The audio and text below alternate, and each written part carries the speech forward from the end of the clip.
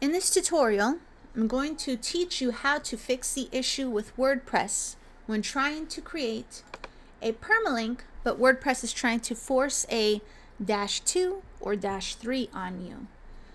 The reason being is because WordPress believes you already created the website slash, in my case, sausages, right?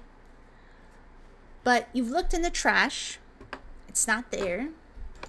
You've looked in the website to see sausages, what that page looks like, but it doesn't exist. The way to fix this is to go into the database and delete the instance of that, what's going on here. So go to phpMyAdmin, scroll on down to _posts,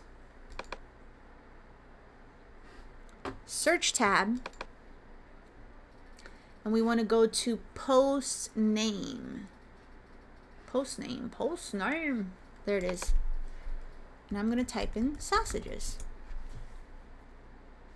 And it looks like that slug is being used by this particular page ID with an 86.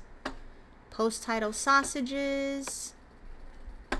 Post name is sausages, and it's actually a picture. So what probably could have happened is, in my particular issue, I migrated this site from a different platform and modified it into a WordPress site, and I had copied the database from one place into another. And that is possibly why this little sausages page is referencing an image, and I'm probably talking too much. So what you're going to do is just click this delete button, say OK, and delete it. So now we can go back and try to add the /sausages page. So maybe I could do it here, maybe not. Let's try it out. Haha, look at that. I did it.